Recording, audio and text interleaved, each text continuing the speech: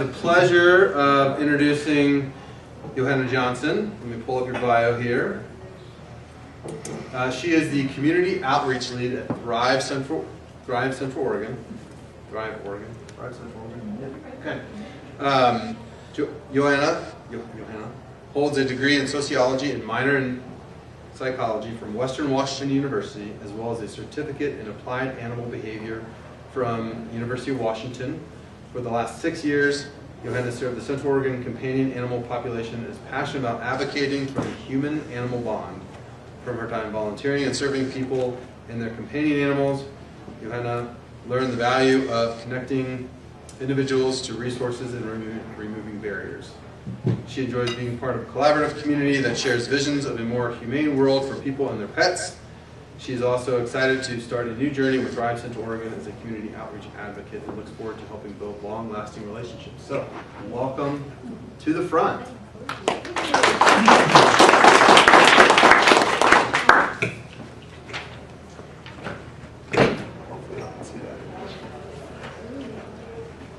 Thank you for the introduction.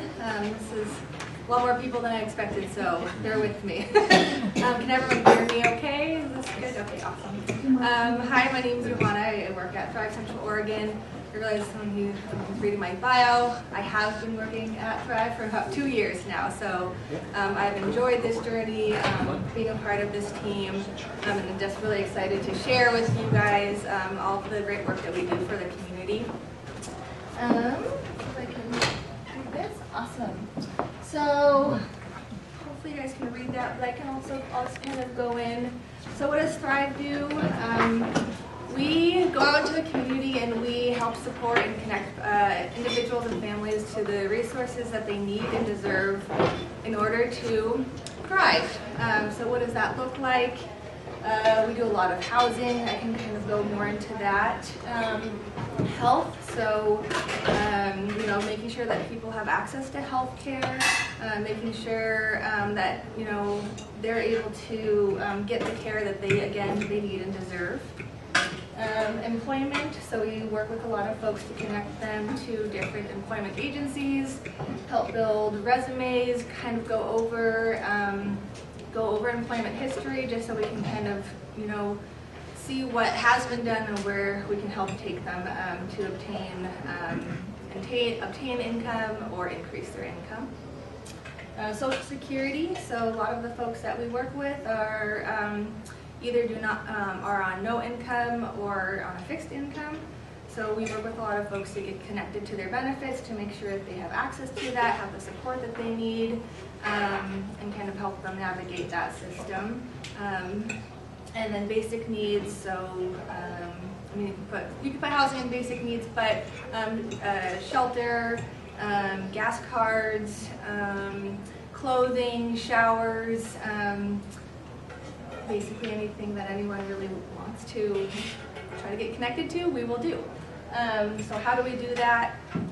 Sarah, our executive director, she started Thrive about 7 years ago. Her vision was to get social workers in public spaces, so like libraries, to sit with people, have people sit down with us, have us ask the question, what would you like to work on, what do you need today, and really let them lead that conversation and allow us to walk alongside them to meet their needs. So we're in each county, Deschutes, Crook, and Jefferson.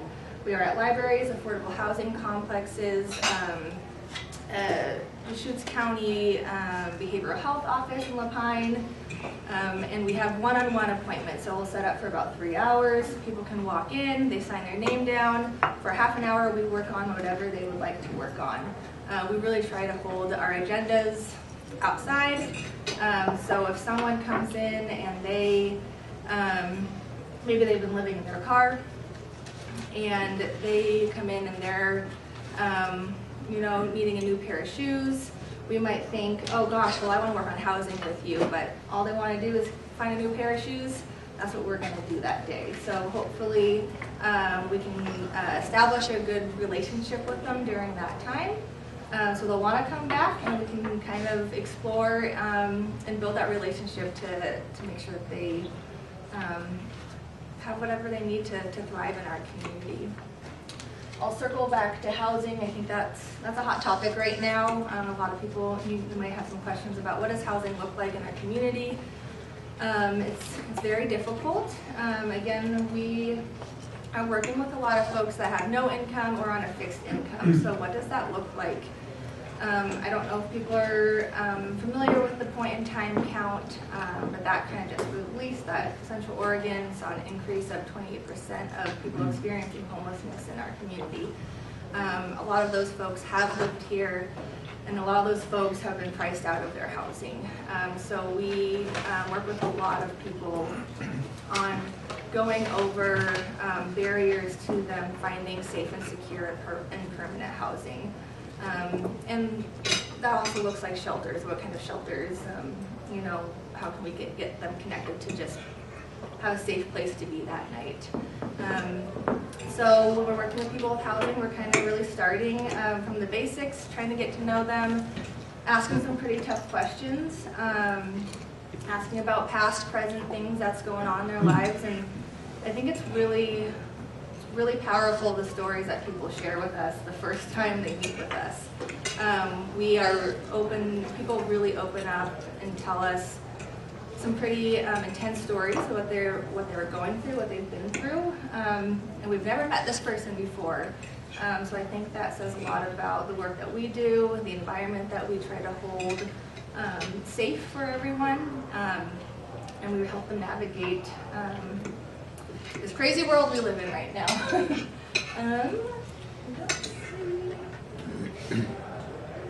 So what is the population that we look like, that we serve? The average age is 56. 55 identifies female, 45 identifies male, less than 1% are gender non-conforming. 30% of who we see are families. So again, back to the PIT count, that was one of the largest increases of individuals and families experiencing homelessness are families in our community. 54 report physical or mental health disability. 41 are living on a fixed income. 18% identify as Latinx. And 76 of those services we provide are directly connected to housing. So like I said, we do a lot of housing support. We have about, 14 or 15 advocates. And I think the average number of appointments that we take is 500 a month. So we are busy.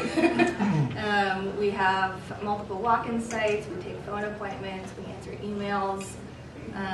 Our advocates are working super hard, and I feel very fortunate to be part of this team. We have a good crew.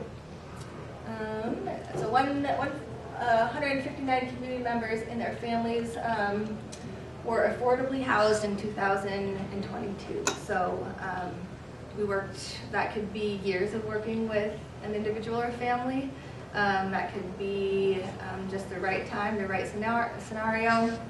And we can get them housed in, ideally a couple weeks, a couple months, but again, it's pretty tough right now. We do have that flyer put out on this table, so if you guys would like to take that with you, read more, learn more, take that with you. I don't know if I answered that. Let me see. I talk really fast, and I'm sure Sarah wants this to be a lot longer, so maybe I'll pause for any questions. You take people to volunteer to be your social workers? How do you get the people who do the work that you do? Yeah, great question. So all of our advocates are employed by Thrive for specifically like volunteer opportunities. We're always looking for support for our events. And we also have a really cool volunteer opportunity to help people move into housing. So that could either be someone who is living outdoors and has secured housing, to someone who is living in a place and then needs help to move. So kind of going back to that statistic, a good 50% of the folks that we are working with are on a fixed income or have a physical disability that doesn't allow them to lift heavy things. Excuse me. So when they have the opportunity to move into a different type of housing, we rely on volunteers to kind of help that process. unfortunately, a lot of the folks that we live with or we work with, they don't have a lot of friends and family. So their social networks and their ability to have outside support is not as big as it. Oh, thank you. Thank you so much.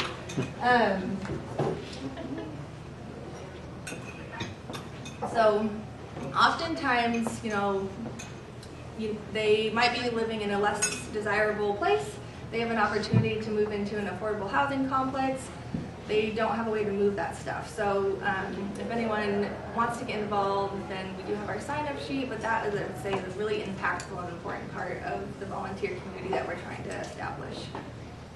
Hope that answers your question. I have another one. So, do you work with the county? Do you work with the state? I mean, a lot of these people you're wanting to connect services to are what, those two groups? Yeah, I mean, I think it depends on the services. So, grant-wise, we get a lot of funding from state and federal money to help to do the work that we do, and then locally as well. I think and if I'm not understanding your question correctly, correct me if I'm wrong. But like in regards to like policies, we're not really involved in the policies, but I would say that like just on a plain and simple like advocacy, like because we are opened up and we're allowed into people's lives. And we're sharing so much. We have such a great opportunity to really see what's going on in our community, and kind of help fight those stereotypes of why this is happening or why this, why that. And so we really work with people to let them know that they have a voice.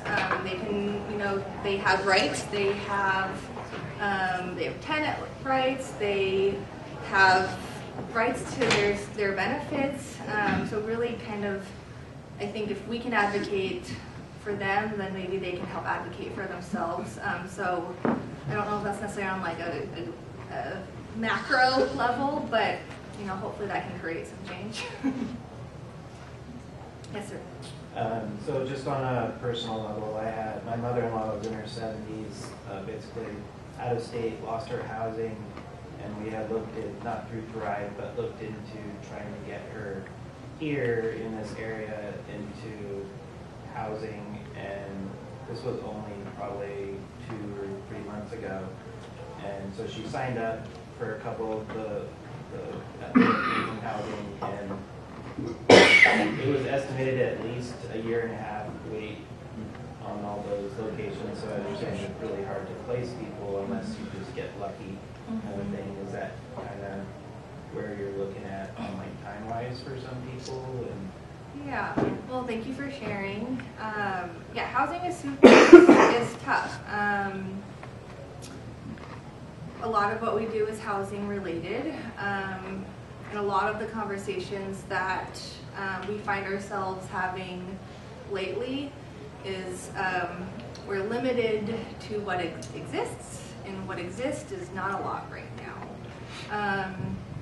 So we try really hard. We have a great relationship with our housing authority, so we try to stay on top of what new developments are opening, are the wait lists opening, are there vouchers coming out, so like housing choice vouchers, are there other types of vouchers that are specific to certain affordable complexes. And just getting people on the list as soon as we can, as soon as we have that information. And then unfortunately it is a lot of, you're on the list and people want to know how long is that list and how long is that going to take, and that's probably one of the hardest conversations that I know that I personally have is it's a waiting game. Just a really unknown factor. And then maybe, and I don't know if this is the case for your mom, but if we're working with someone who has very limited income, maybe that conversation looks like, well, is there a way to increase your income by this much, or what does that look like for you? How does that feel? Because if we can get you maybe a couple $100 extra a month through employment or something else, that kind of increases our options a little bit. I think it's tough when people have like they've set up in a community and like their kids are going to school there, and they don't want to move to Jefferson County, or they don't want to move to Deschutes County. They want to stay, maybe in Crook County, but we have to have those tough conversations of there's only so much limited here. Can we start to kind of expand our horizon? And some people say no, and we're like, that's okay, that's fine, and we'll work with what we can do. But it's not an easy answer. Yes, sir. You're not seeing any relief in Redmond on options for rentals with some of the new complexes that have gone in? It hasn't opened up any options at all? So this kind of gets into like the nitty gritty, and I can kind of nerd out on housing. So if someone needs to like raise their hand and shut me down, that's totally okay. So when it comes to so we generally talk about like 3 types of housing in our community: subsidized, affordable, and then market rate.